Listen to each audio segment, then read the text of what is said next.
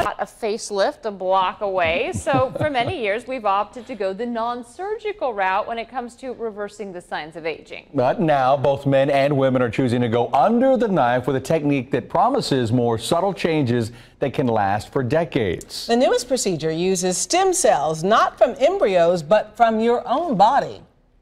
Most of us would look at 48-year-old India Reedman and think she looks years younger. But when she looked in the mirror... I'm actually doing this for myself because when I look in the mirror, I see what I want to fix. She saw the effects of weight gained and lost while having kids, a genetic predisposition to hooded eyelids, and the effects of gravity around her jaw. Until now, she'd gone the non-surgical route with fillers to achieve the look of her younger days.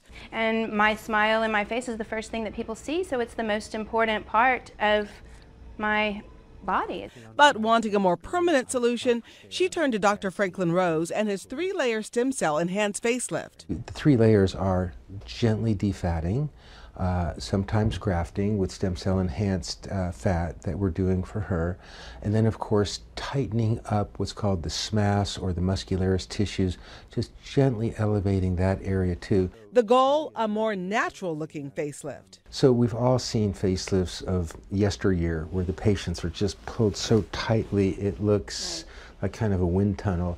It doesn't look pretty. We see we're getting a beautiful graft. Dr. Rose says these new facelifts use smaller incisions and plump stem cells cultured from a patient's own fat, all making for a less painful and much shorter recovery. This is where we put the little stem cell fat grafts. India was back at work in 10 days. We met her almost 3 weeks after her facelift. India's incisions were above and below her eyes, which you can't see at all, below her chin, in her hairline, and in front of and behind her ears. This will take the longest to heal, but the safe and natural filler found in India's own body are key to rejuvenation. I love the results. They're very natural and soft, and I'm really excited. This facelift is supposed to last 15 to 20 years. She looks great. Well, good candidates for this surgery could range in age, depends on your skin, but Dr. Rose has seen patients in their early 30s and all the way into their 80s.